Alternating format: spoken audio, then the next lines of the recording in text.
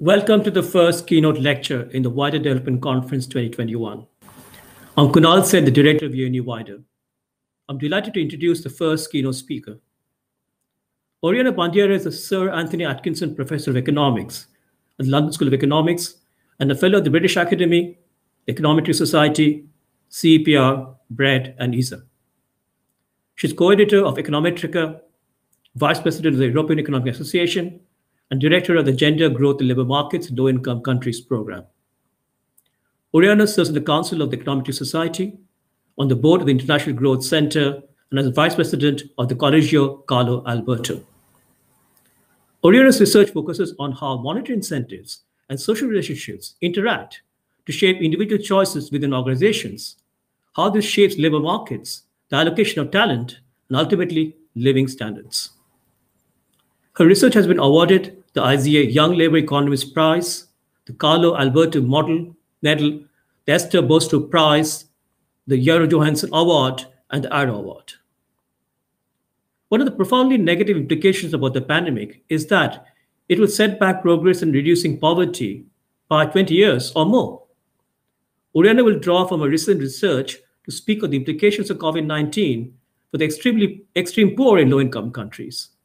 She'll speak for about 45 minutes, and we'll have 15 minutes at the end for Q&A. Please send in your questions in the Q&A feature, and I will read the questions on your behalf.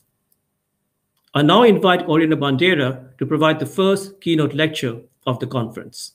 Oriana, over to you. Thank you. Good morning. My name is Oriana Bandiera. I'm from the London School of Economics, and I'm very grateful to the organizers for inviting me to give this keynote today, talking about COVID-19 and extreme poverty. Now, it's probably no news to you that for the first time in 20 years, the World Bank has predicted a large increase in global poverty. And this figure makes the point very clearly. Global poverty has been falling steadily for the last 20 years. Here is very recent data from 2015, projected up to 2021. And we see that the fall in global poverty has been halted because of the pandemic, in the year of the pandemic. And the projections are such that basically 5 years of gain in poverty reduction are going to be completely undone by the pandemic that we are experiencing in these days. Now, these are global numbers. If we look at the poorer regions of the world, and in particular sub-Saharan Africa, where poverty was not falling before the pandemic, we actually estimate a net increase in the number of global poor living in sub-Saharan Africa. And the numbers are quite large. You see that you go from an estimated 440 million of extreme poor to almost 500 million. So where things were improving, the improvement has been stopped. Where things were not improving, the estimates suggest that poverty will get worse. Now, to some extent, this is not surprising because we're living in extraordinary economic times. Economic activity is being heavily disrupted by the pandemic. So it's rather obvious that when things go bad, all the bad things get worse. And poverty is clearly one of them. But the really question of interest is whether this effect is permanent or whether it will revert once the pandemic ends. So the answer to that question depends on the structure of the economic activity in countries where most of the world poor live, and in particular whether there is a mirror image of the big push phenomena, which I will call big pull. So to remind you, what we know about the big push is that policies that represent a sufficiently large positive shock for the poor can actually break the poverty trap and lead to a permanent reduction in poverty, which comes not from the fact that you give a large transfer, hence people have more to eat, but rather that large transfers enable the poor to take actions which will take them out of poverty forever. And these actions can be investments in human capital that allow the engagement in more remunerative occupations, or investment in physical capital that likewise allow the poor to shift from bad, poorly paid jobs to better paid jobs. So fundamentally there are two ways in which people can get out of poverty, because poverty is tautologically not having high enough earnings. How to improve earnings? You can invest into physical capital with which to combine your labor. So for instance, a casual agricultural laborer can invest in land and combine his labor with land to produce more and hence earn more. Or you can invest in human capital so that you can leave the farm and go work for, say, a firm that will pay more. So to reduce poverty, rather trivially, we need people to have higher earnings. To have higher earnings, you need to combine your labor with either physical or human capital. Now the question is whether the pandemic will do the opposite of these big push policies, that is, will take away physical capital and human capital from the poor, and this will push them into poverty for the foreseeable future. Today I will review two recent papers that have bearing on this question. The first will look at human capital, and we will go back to the Ebola epidemic in Sierra Leone, and we will see how school closures curtail the human capital accumulation of girls through the link of teenage pregnancies. And the second will look at physical capital, and we will review the evidence on how lockdown policies affected business closures in Bangladesh. So the first paper is co-authored with a team at the World Bank and UCL in Prague. We have Nick Buren and Marcus Goldstein at the World Bank, Imran Rasul and Andreas Murab at UCL, and Mushi Sulaiman at Prague. The motivating observation behind this paper is that the pandemic, or the epidemic in this case, creates the need for social distancing. Social distancing means that many public services, most notably schools and health provisions, is restricted. The question that we ask in this paper is whether these policies will outlive the virus that motivated their adoption in the first place. And the main link that we have in mind is through investments in human capital, because investments in human capital are a key channel through which pandemic can have long-term impacts. Human capital investments are normally done during childhood and adolescence, so if during that time people are unable to invest in human capital, they will never recover that possibility. Notice an obvious mechanical effect of closing schools on human capital, because obviously if schools are closed, people cannot go to school and hence cannot accumulate human capital. But the question of interest is whether once the schools reopen, the accumulation starts from where it stopped, or whether it's permanently shifted downwards to a lower level. The key link that we have in mind and on which we provide evidence is teenage pregnancies. So the causal chain goes from school closures, lowering the opportunity cost of time with men, hence an increase in the risk of pregnancy, which will materialize as childbirth from some girls and hence a dropout from school. And because the effect of pregnancy is permanent, that is, once you have a child, you will have a child for the rest of your life, the effect on human capital is also permanent, that is, the temporary school closure will actually make girls drop out in the long term. Our context is as I said, the Ebola epidemic in 2015 in Sierra Leone, where all schools and most health centers closed for 1 year. Teenage pregnancies are very common in sub-Saharan Africa, and Sierra Leone actually scores among the highest in the continent. What we see is that teenage pregnancies are especially common among the poorest. In this graph, we give the average number of children ever born to mothers of different ages between 15 and 24, and the different lines represent different wealth quintiles. The black line is the poorest wealth quintile, and the pink line is the richest. And you see that there is a strong wealth gradient in which the poorer girls are more at risk of teenage pregnancies. Interestingly, schooling seems to curtail the rates of teenage pregnancies. The girls who complete secondary schools are much less likely to get pregnant.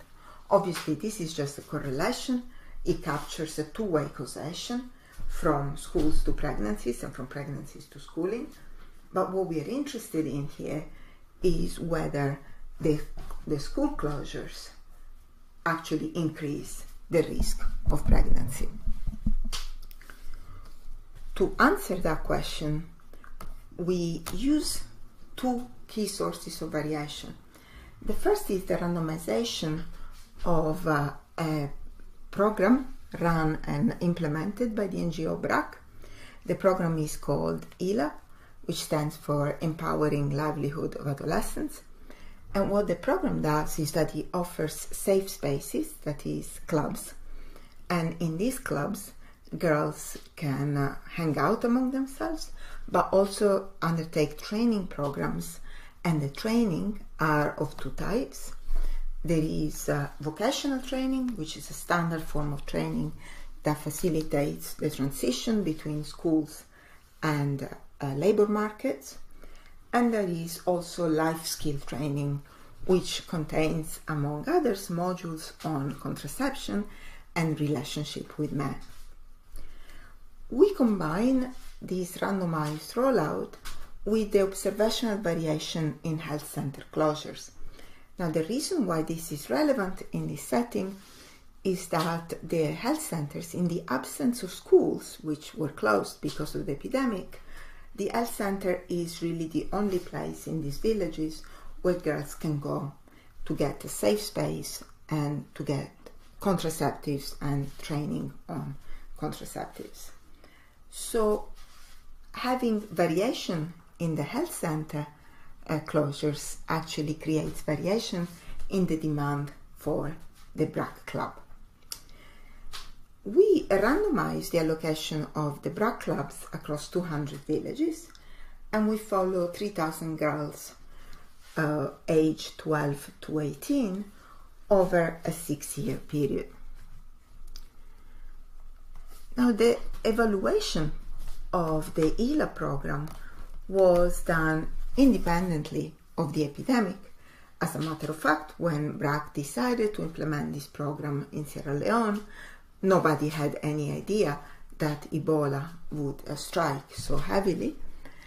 And we indeed completed our baseline survey entirely by chance a couple of weeks before the first case of Ebola was found in Sierra Leone. So we are in an ideal position because we have very rich data on time use, whether girls devote time to studying, working, or relationships with men, a baseline before the Ebola strikes, and then again at the end of the Ebola reducing measures, so when schools reopen in 2016. So we are in an ideal position, albeit totally by chance, to study the effect of Ebola on schooling and pregnancies, as well as the effect of safe spaces on that relationship.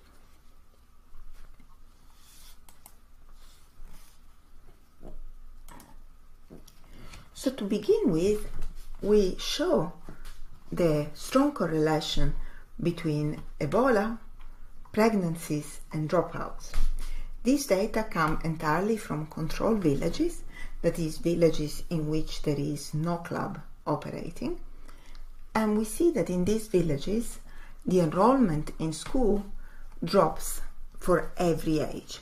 So the first figure here on the top left-hand side panel shows that girls aged between 12 and 18 are less likely to be in school at every age. So if you look, for instance, at 13 years old, before the epidemic, 90% of them were in school.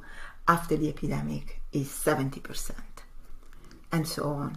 Of course, enrollment falls with age, but for every age, the maroon bars, which are after the epidemic, are lower than the blue bars, which are before the epidemic. Now, interestingly, for our purposes, pregnancy becomes the main reason for not attending school. Here, again, the blue bars are the reasons before the epidemic, and the maroon bars are the reasons after. Before the epidemic, 50% of girls mentioned financial cost as the key reason for why they were not going to school, but after the epidemic, is 40%. The most common reason becomes pregnancy. And there is a strong correlation between attending school and being pregnant. 85% of girls who get pregnant do not return to school. We can see here there's only 3% of those who get pregnant who return to school, and 73% of those who do not get pregnant return to school.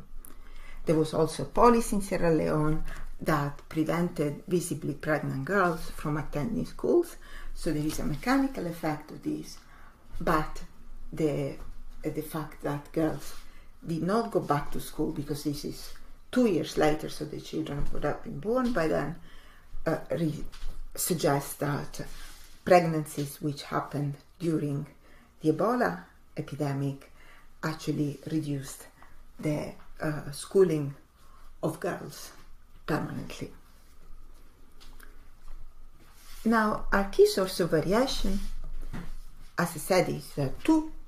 We have variation in the availability of health centers at the village level, and variation in the availability of safe spaces through ELA.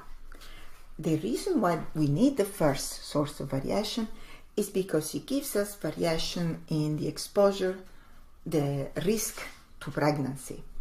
Because where health centers are closed, girls have essentially nowhere to go. So these regressions again are run in control villages where there are no ELA clubs, and we see that the time devoted to learning is lower when the health center is closed, and the time devoted to socializing, especially with men, is much higher. This also corresponds to an increase in the frequency of unprotected sex, and the outcome of unprotected sex inevitably is pregnancy. Now, the question of interest is whether there is demand for ELA clubs in these villages where the health center is closed as a substitute for safe spaces, and whether these ELA clubs are effective at preventing pregnancies. And that's indeed what we find. The demand for clubs is much higher in villages with no health center or where the health center closed. We see here that where the health center is open, we have 64% of girls attending. Where the health center is closed, that percentage goes up to 76%. And more interestingly, it is the high ability girls who are more likely to attend where the health center is closed. So this difference, this 12 percentage point difference here, comes mostly from high ability girls. We measure ability at baseline using Raven matrices. We see that the high ability girls are more likely to want to attend life skill training courses, that is, the courses that teach them how not to get pregnant, essentially, and less interested in the vocational training courses, that is, the courses that teach you how to do a job. This is in line with the fact that there are two reasons to attend the BRAC clubs. One is to protect yourself from men and essentially to find a place to be safe until schools reopen so that you can go back to school once that happens. And the second reason is to learn a trade and start working. It's not surprising then that the higher ability girls seem to be interested in the former, and the lower ability girls are more interested in the latter.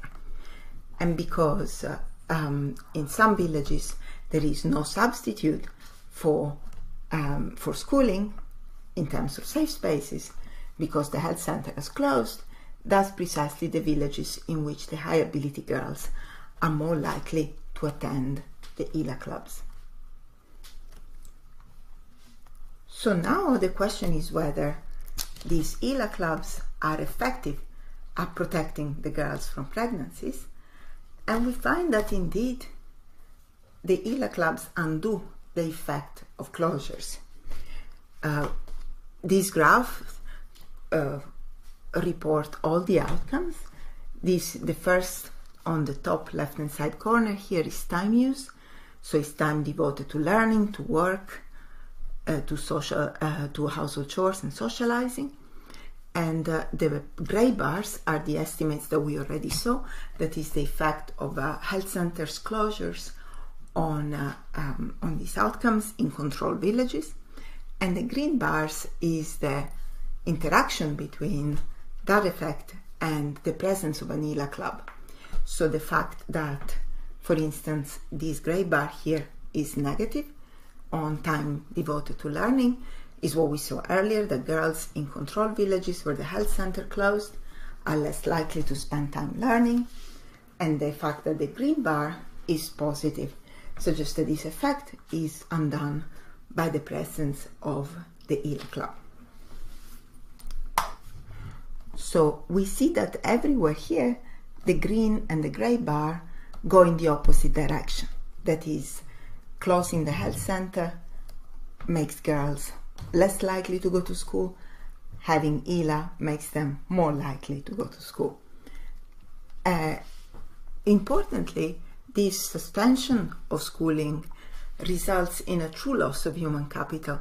This graph here on the top right-hand side measures the effect on skills in literacy and math, and we see that there is a strong depreciation of the skills in villages where the health center closed, which is undone by the availability of ELA clubs. The same thing happens with pregnancies. There is a strong increase in pregnancies where the health center is closed, which is undone by the ELA club. As we follow girls for another 2 years after, so 2019 and 2020, we can measure the persistence of the effects, and we find that the effects are persistent in the sense that girls who were induced by the program to spend less time with men, 4 years down the line, they're less likely to have children, they're more likely to still be in school and to have higher human capital.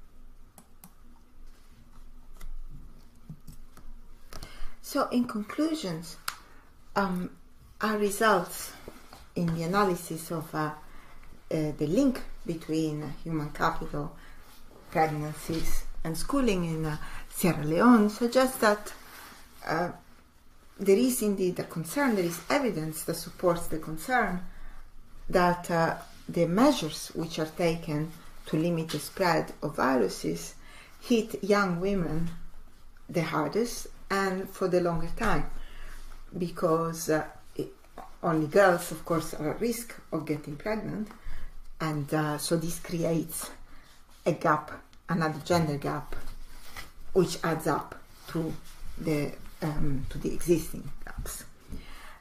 Beyond obvious equity concerns, efficiency is also at stake, because the human capital of half a generation drops in a permanent way, And this is also true for the most talented.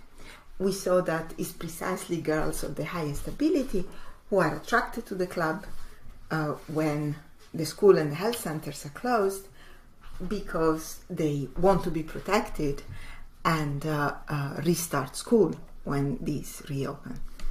So safe spaces are a cheap and an effective solution because there's clearly demand for them, but of course they have to be provided to be effective. And it's not clear in the context of the current pandemic the extent to which girls have a place where they can protect themselves until the schools open again. So there is the real, very real risk that the talent of millions of girls in low-income countries will never be put to its best use, because pregnancies will essentially reduce their human capital accumulation for the rest of their lives. This has implications at the micro level for their own well-being and poverty, and at the macro level for the growth of their countries, who will have to do without their talent. The second example that I'm gonna discuss today has to do with physical capital. So, as a reminder, the original setup was that one in which we said that poverty is essentially due to low earnings, and the way of increasing earnings is either by combining labor with human capital, which we have reviewed in the case of Sierra Leone, or with physical capital, that is, start to accumulate assets with which to run a business. It's the second of these two types of ways to increase earnings that will be the key focus of this paper. This paper is joined with Robin Burgess at the LSE, Atiya Rahman, and Imran Mateen at BRAC. So the paper relies on a rapid survey that BRAC quickly put on the field as soon as the first lockdown started in Bangladesh. And this is a survey about jobs, so it asks 7,000 households about the main source of earnings, and it does so twice, at the start of lockdown in April 2020 and after the end of the lockdown in June 2020. And in both cases it asks retrospectively questions about jobs and livelihoods before the pandemic in February 2020.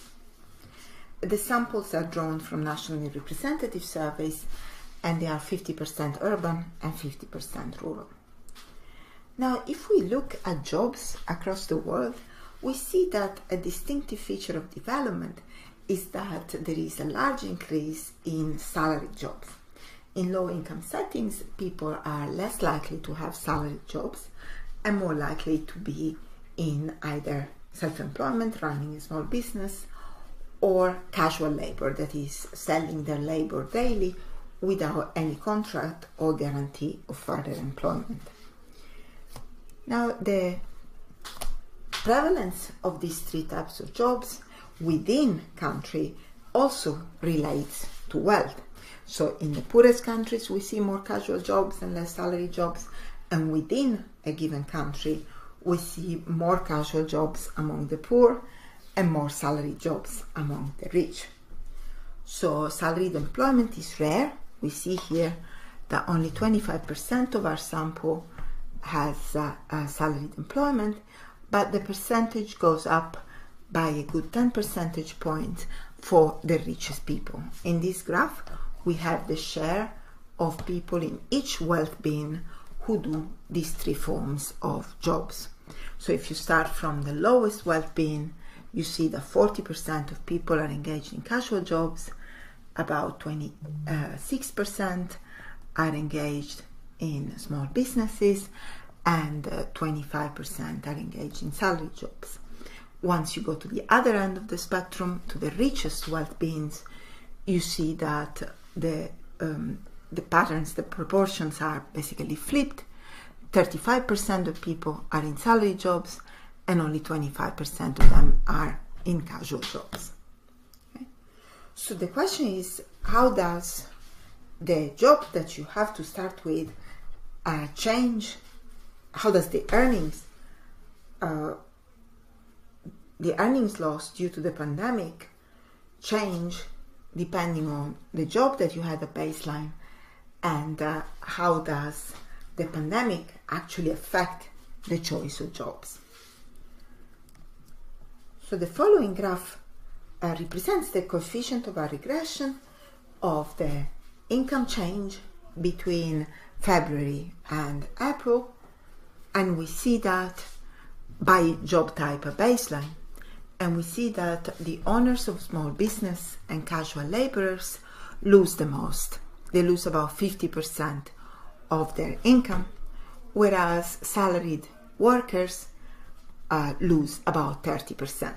So everybody loses a fair amount, but salaried workers are more protected. So the amount of loss in earnings is larger for the jobs that are normally done by the poor. Now, what's more interesting is that the pandemic itself changes the occupational choice. So these are transition graphs that show for each occupational baseline what the person does in June. So this is the change in occupation from the beginning of the pandemic till the end of the first lockdown. So in these 4 months between February and June, there's a considerable churning. So if you start from business here at the bottom, there's only 60% of people who had a business in February, they still have it in June, and 30% instead move on to casual labor.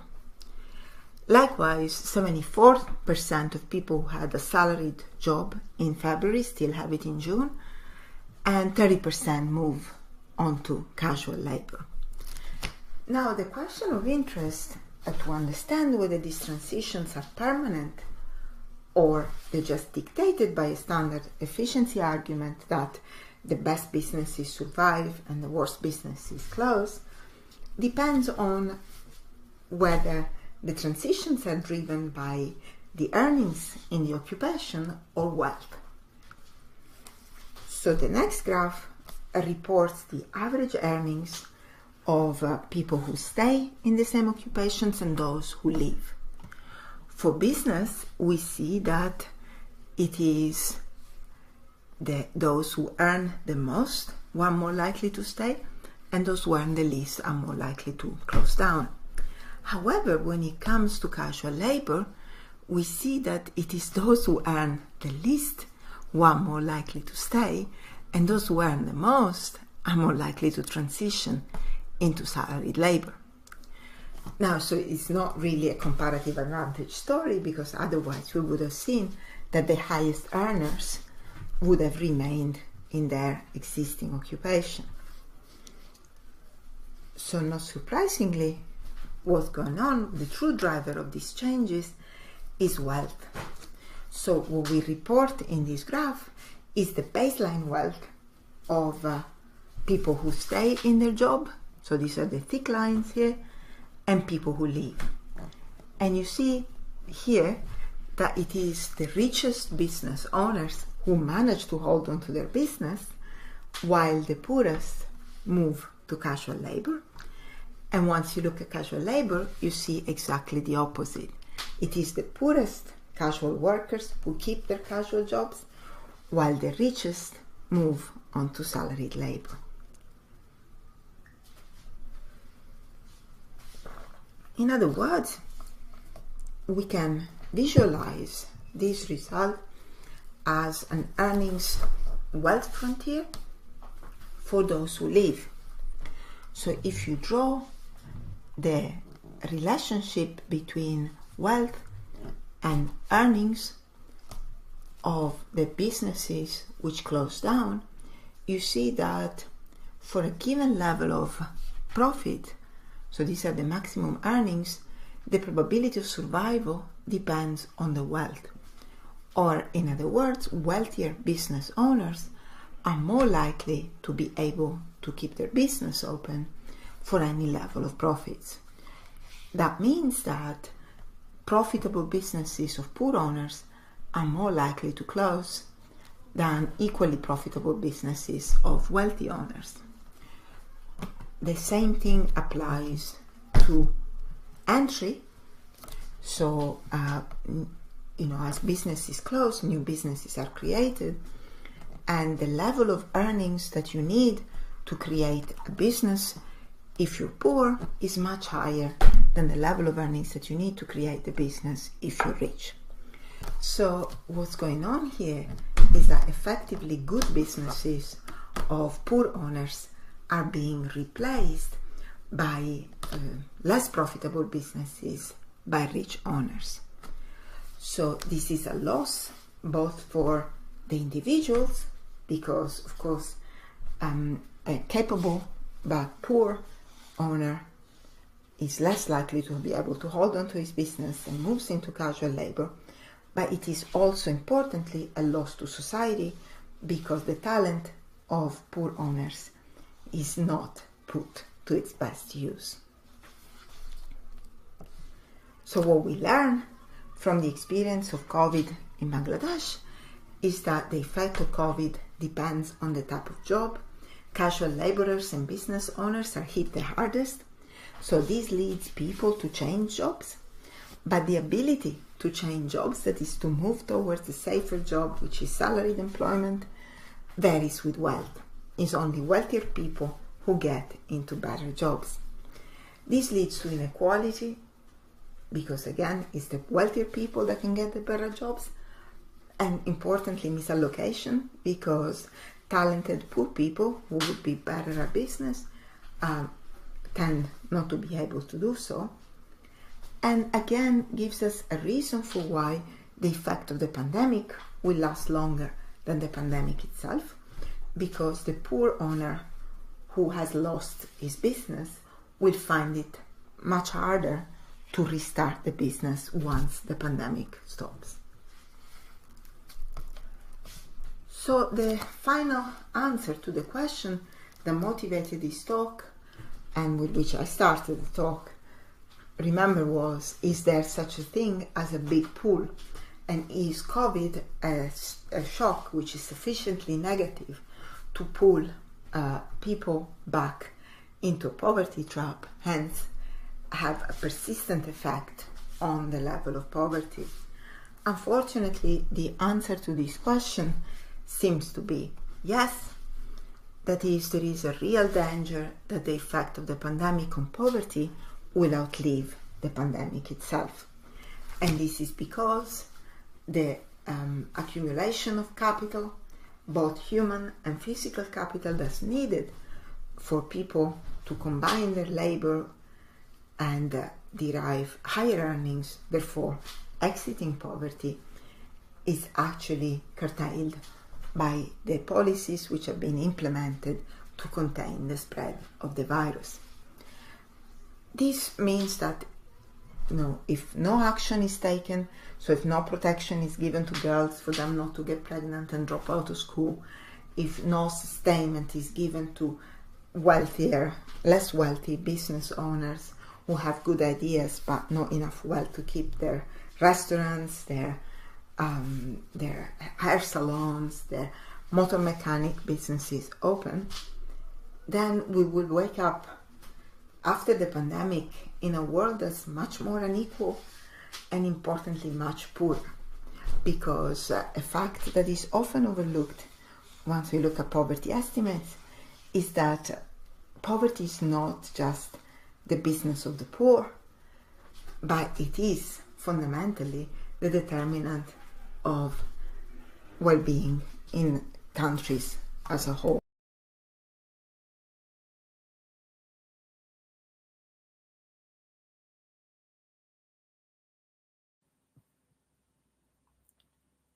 Oriana, thank you so much for your presentation. It was very interesting. There are a couple of questions already in the chat, and I would encourage the audience to ask more questions. So you want an interactive Q&A session.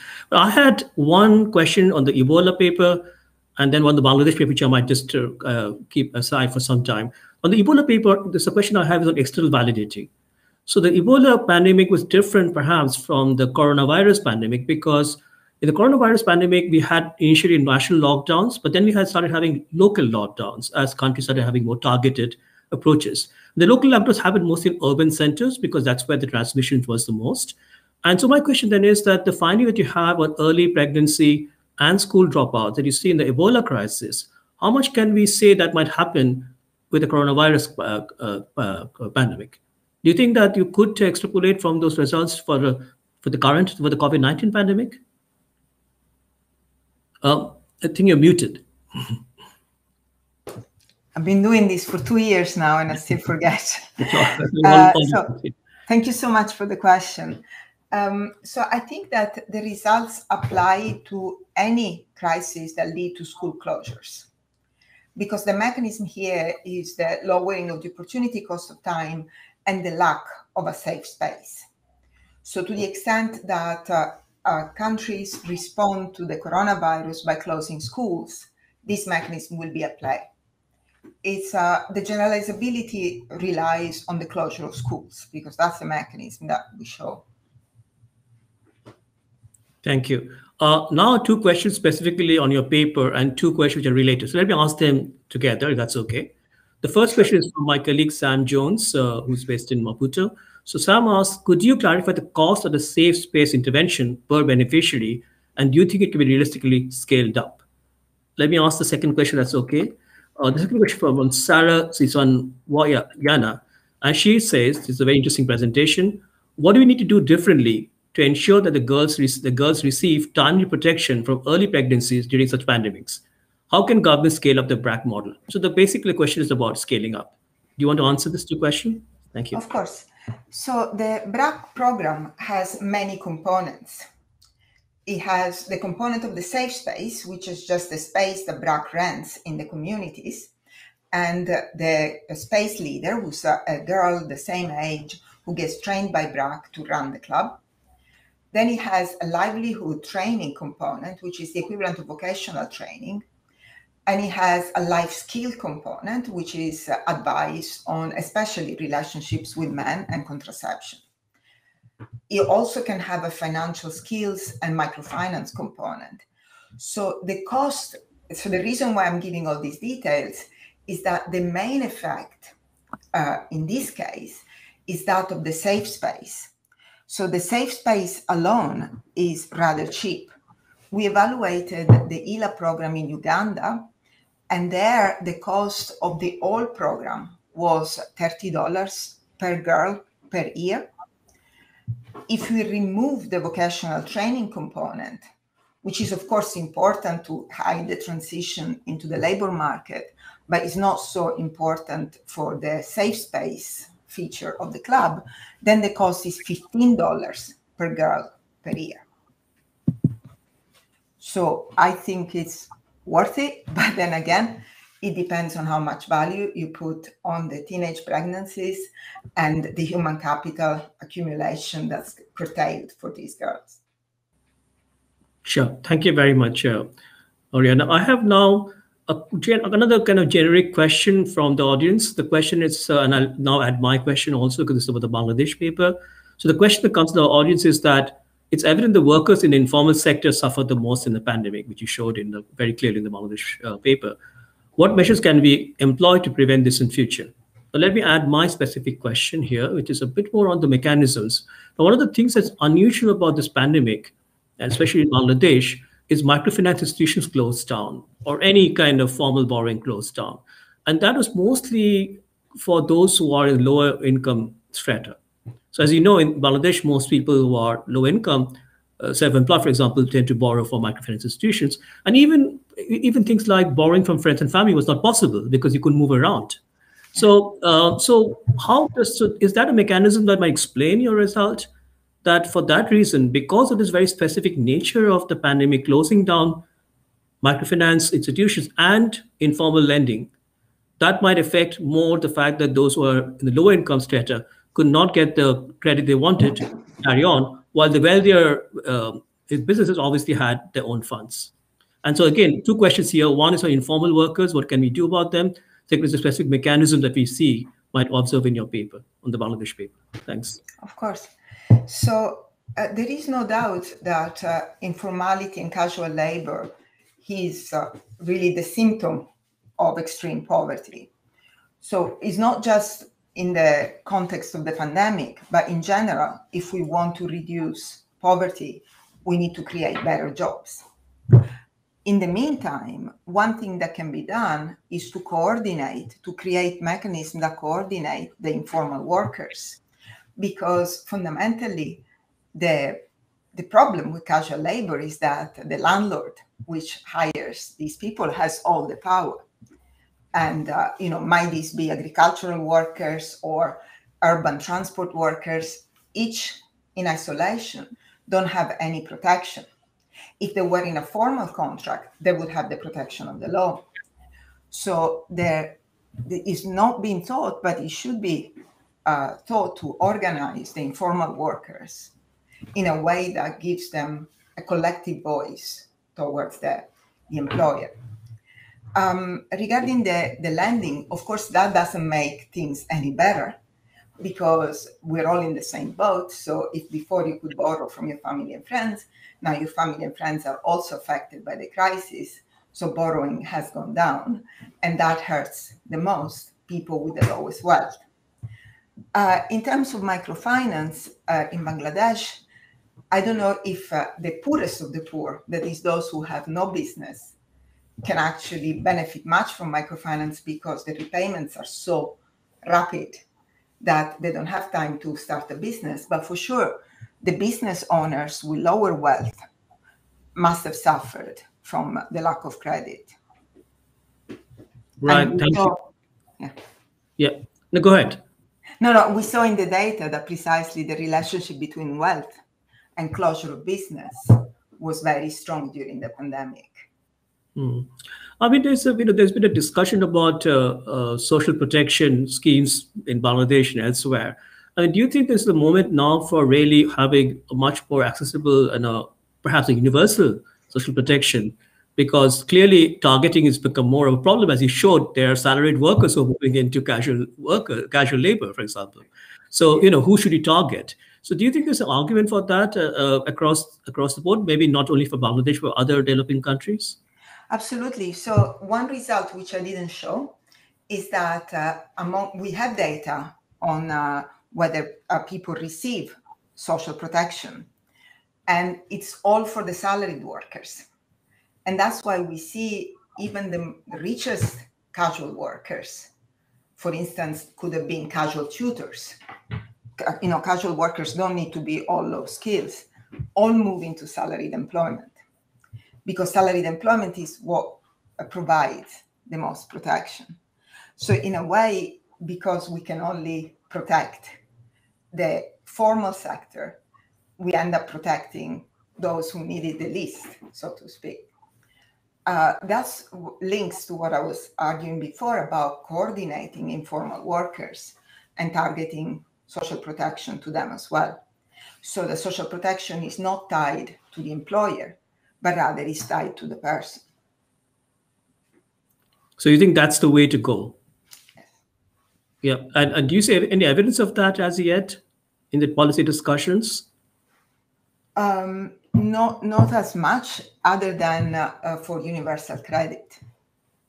But we have done some work in documenting. So the World Bank has a very detailed database on social protection programs all around the world.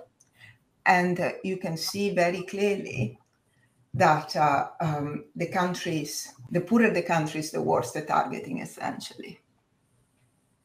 Right, thank you. I have now two very specific questions from maybe the audience, Jacqueline Velasco, one on the Ebola paper, the other on the Bangladesh paper. On the Ebola paper, she's asking the marital status of the girls who became pregnant. I mean, do you have a sense about whether they're married or not married? And does it really matter? Most of them were not. And what we find is that 6 years down the line, when we go back in 2020, actually the program has affected the type of person that the girl married.